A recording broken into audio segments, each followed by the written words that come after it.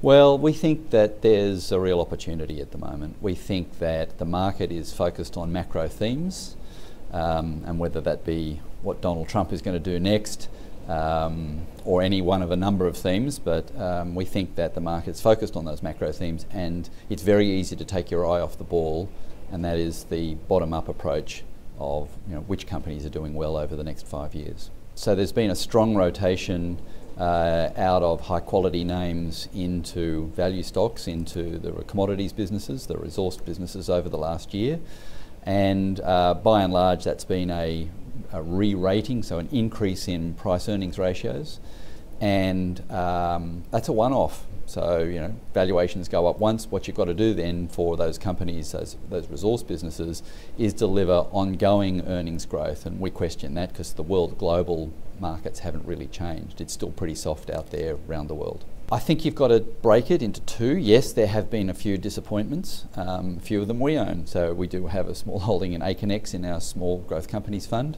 That was very disappointing. We clearly got the valuation wrong there in buying that stock. Brambles downgraded in January.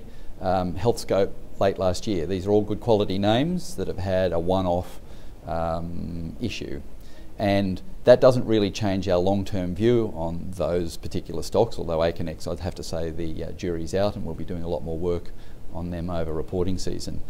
No, I see the general rotation as being a much more thematic issue, and that is people have been searching for an increase in price.